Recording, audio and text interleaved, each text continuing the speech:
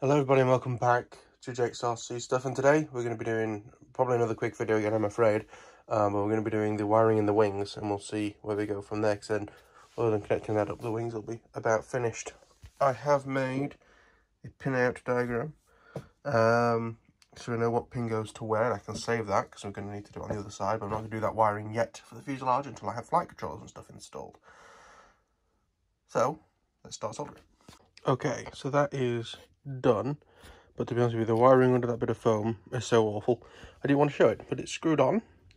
We'll try it with this and hopefully make it a bit neater this time.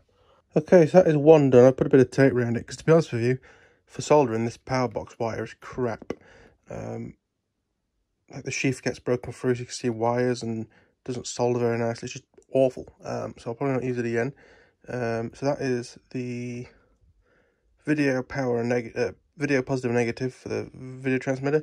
The orange single wire is for the sound thingy, whatever it's called, to change like the power output and stuff like that.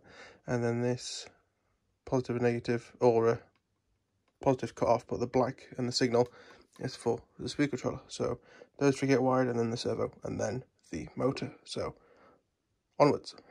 Okay, so after a lot of faffing about, we now have black and white for the speed controller, and that orange is the sound, what's it called? Smart audio, that's the one.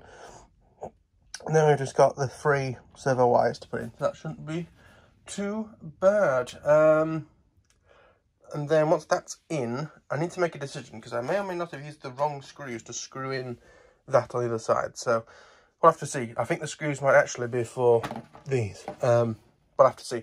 If I can't find the screws, I will use these short ones in there, because I don't want to go through the aileron, and I'll find some others for these. So let's get them soldered up. Okay, so that is everything bolted in. Not sure which wing we were just doing. This one, yeah. So that's now bolted in, and I'm using screws with bigger heads, sort of small servo screws. And what we're going to do now is attach servos, and then that's basically the wing done, other than putting the props on and programming and everything. And then we can focus on the flight controller. So let's get that connected. So again, I've got the super small screws, these ones. I'm going to make sure that these don't have film on them, rough them up a bit, cut these out, get the tethering up, screw these in with plenty of glue to make sure they don't come out. Okay, so those are now connected. I used the glue on these horns.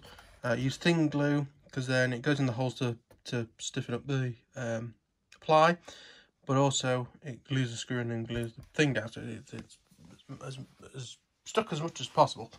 Sorry, so yeah, that's now done. So the wing is basically ready to be plugged in and programmed. You can put the little nuts on the motors. I had a look at the flight controller because it's a F765. It's different to all the others that I've had. So I'm going to leave that for another day, because I don't have much time, and B, my brain is fried. Apologies, this video is going to be another short one. I only had like a 6-minute one last week. I imagine this could be even shorter if I don't ramble for too long. But I haven't had much time to do stuff, and the stuff that I have been doing has been you know, not really stuff for film, you know, more laminating, boring if I filmed all of that. The wiring I was having to concentrate a lot on, and you know, didn't see that much, and this you've already seen me do, and again, wasn't that interesting. So yeah, if you enjoyed, please like, subscribe if you want to see some more, and if you want, leave comment, feedback, questions, anything in the comments down below. So I thank you for watching, and I'll see you in the next one. Bye bye.